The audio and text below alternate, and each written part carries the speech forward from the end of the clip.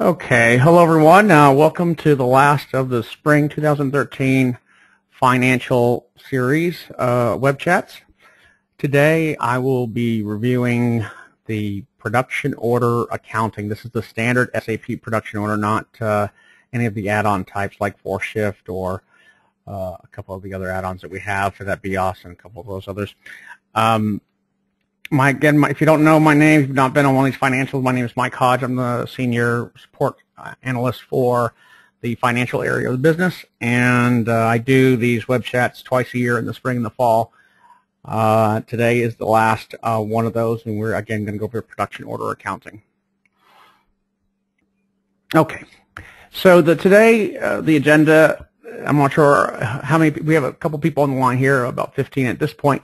If you currently use production order or not, production order in its most simplest form will be used to simply remove raw inventory components, combine them into a finished product, and it will, depending on your costing method, take the cost of all the components, and if the father's average moving, push that into the cost of the father item.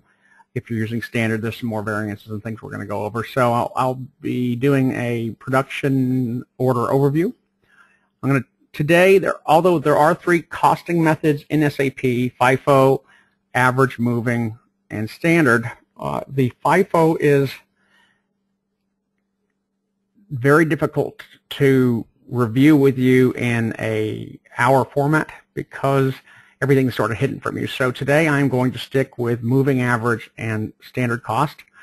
If at the end of the review, if there's enough people that would like to see FIFO, then I'll be asking you to send me an email, and I'll set up a separate, not a web chat, but a GoToMeeting for as many customers who wants to just look at FIFO individually together with me. We'll also be talking about a lot of people that use production.